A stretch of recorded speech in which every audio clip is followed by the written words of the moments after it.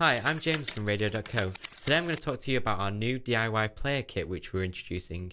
It's a tool designed for designers or developers to create custom and tailored radio players, allowing you to take certain functionality or style it however you want. We've included a zip file below which you can download with some example projects which I'm going to run through now.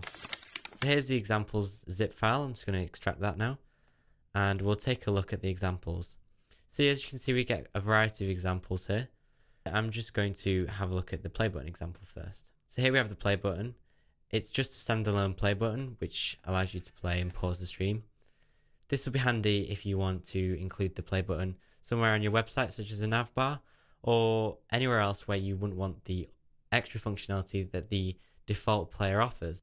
So let's have a look at the code for this play button. I'll open it in our text editor. So at the bottom, for all of our players, you need to include jQuery, and you also need to include the Radio.co plugin to your page. You can copy and paste this into your project below. We initialize the player here with JavaScript, and this is the only JavaScript that you need to generate the plugin. So this is the code which you need to create the radio player button. So we give it a class which helps you reference what the plugin is being called. We give it a source of the stream, which you can get this from your station dashboard. And then we have the various options which you can configure. Some of them toggle visibility of certain features, such as the now playing or play button. So obviously if you set this to true, then it will display. For this example, we want the play button to display. So we set this to true, and we set the rest of the options to false. The data volume is the initial volume that the stream will play at when it's being played. So the higher the number, then the louder it will be. This is a number between 0 and 100. So you can set this to 100 and it'll be full volume. You can easily change the styling of your play button by just using the CSS. All the elements in the Radio.co plugins can be accessed using the class selectors, which are all conveniently prefixed with Radio.co dash and then the element name. So you can access the play button here. That's the current color, and you can change this just as easily as this and then refresh, and as you can see, we now have a red play button. So this gives you full control over the styling and branding of certain features within the player. Let's have a look now at the now playing. So this is an example which maybe you'd want to display the now playing information on a home page, but might have the radio player on another page. Let's open the code and see how this is generated. As usual, we include jQuery and we include the plugin, and we instantiate it here between the script tags. This is the code here. Not much is different. We still have the options, but we have different values for them. I'm going to remove the containing marquee and the containing div tag here, so we can see the output on its own.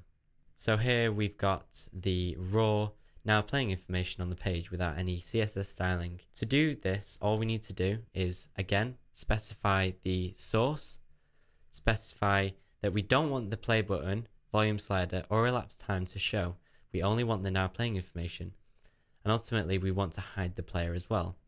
So playing around with these options can give you different results.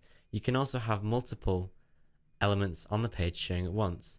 Say you wanted to show the elapsed time, and you wanted to show the now playing information, we just refresh, and as you can see, we get the elapsed time now. And all these elements are still targetable using CSS. One feature that we do have is all of the elements are automatically updated with the new stream information. So the artwork or now playing information will automatically change on your site wherever the features are being included. Let's take a look at the next example. This is the default player, which is when you use the predefined options in the player. This one has a lot more CSS as it requires to have more styling than maybe just a standalone play button. The code itself is very similar. We have an autoplay feature as we want this to be true. If we just change this to false, then when we refresh the page, it won't autoplay. We'd have to manually click the play button. So this is the sort of feature you can choose to have if you want. So if you wanted to change the picture here, instead of displaying album artwork, you can do really easily. All you need to do is add another option to your code. You can do data image equals, and inside these quotes you do the source of the image. So here I've got one, the Radio.co logo, and I'm just going to save that, refresh, and as you can see we have the branded radio player. However you want, you can put your station logo here, and you can also change the background image of the player too. To do that, all you need to do is do data BG for background. You just paste in the source and save. And as you can see, there's CSS styling here to blur the background, which can be easily changed, but you can see the image has been applied. So I'm just going to get rid of the blur now. Here it is. I'm going to delete that and refresh, and the background has changed. It gives you room to play around with the CSS code and style it to fit your brand. This is an example of a full customized radio player. This one has been heavily styled with CSS. It still has the play button and the volume slider, and requires very little HTML or JavaScript code. There's a lot of CSS code here, all selecting certain aspects of the player. The code here, we have the background and we have the image and we have the volume. So if you wanted just the artwork to be displayed on a page, you can do that too, just as easily. The album artwork is loaded there. It's been styled to show up in a circle, which again, you can change however you want to on your website. We want to make these features very easy to implement into your site. So all the CSS styling you'd be able to create so your radio player becomes part of your site rather than a standalone player. So we set the option of show artwork to true, and we set the other options to false. This means the rest of the player won't display. The image can be changed as such. We can change the size, and we can get rid of the border radius if we want, and we can add a border. I'm going to change that to 5 pixels so you can see it. And I'm going to refresh, and there we go.